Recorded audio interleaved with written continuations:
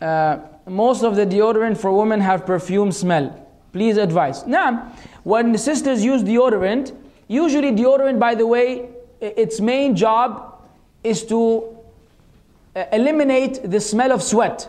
You only smell the actual scent when you put your nose under your armpit. You will hardly find someone who walks by, only in the advertisement, right?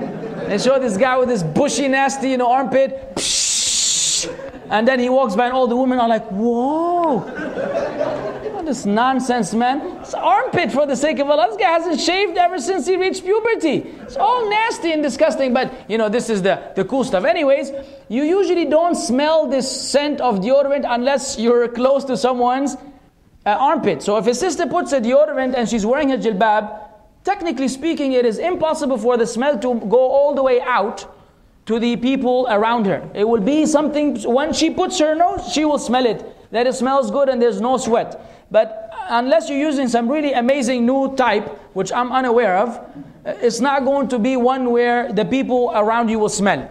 Avoid the spray ones. I know the spray ones are very strong, but the ones which the rolly ball thingy, yeah, they're not that bad.